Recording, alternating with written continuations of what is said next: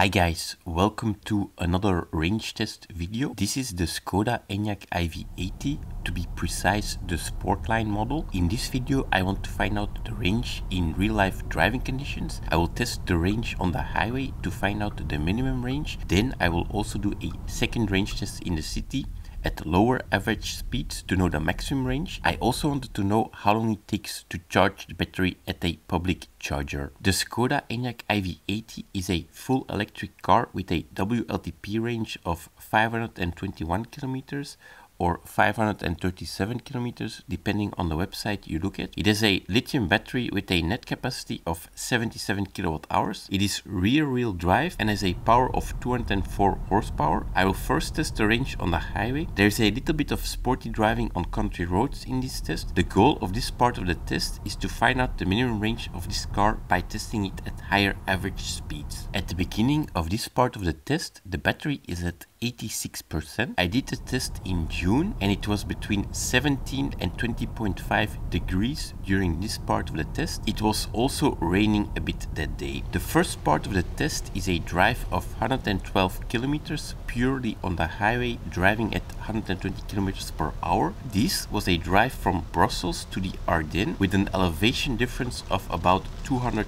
meters. The battery is down to 56% and average consumption is 20.6 kilowatt hours. I will base my estimated range on the consumption and the net capacity of the battery. The total range based on this consumption is 374 kilometers. I will now leave the highway for some sporty driving on country roads. After this part of 36 kilometers, the total average consumption is 20.4 kilowatt hours. The range increased now to 377 kilometers. Now we will drive all the way back by using the highway. Let's have a look at the final result. The battery is down to 17% and the total length of the drive was 266 kilometers. Average consumption was 19.3, so the total range on the highway is 399 kilometers. So this was a high intensity test.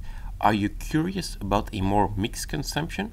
Well, I emptied the battery from 100% to 16%, where I drove in total 326 kilometers, consisting of 60 kilometers of city driving and then the 230 kilometers of highway driving and 36 kilometers of country roads from the high intensity test. Average consumption ended up to be 19.1 kilowatt hours. So the total range that I got based off this consumption is 403 kilometers in a more mixed scenario. But to be fair, the highway takes a large share of the total kilometers.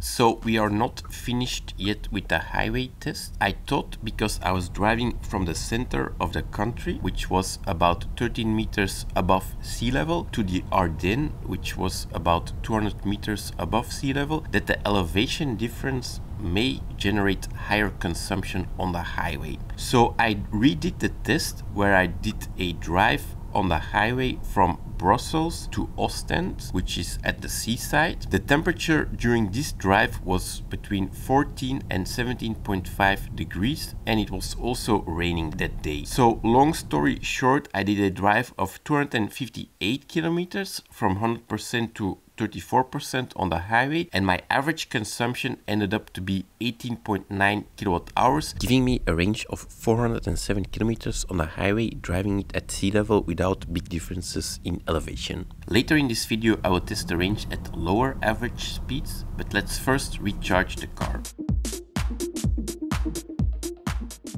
The Skoda Enyaq iV80 is equipped with CCS combined charging system. This system enables the Skoda Enyaq to be charged with both AC and DC. For this test I will charge the car at an AC charger. The Enyaq has an onboard charger of 11 kilowatt. When I started the charging session, the battery was down to 16% and the car indicated that it would take 5 hours and 50 minutes to fully charge the battery. I didn't do a DC charging test with this Sportline model. However, I did a DC charging test with the regular Skoda Enyaq iV80, which is the same in terms of charging.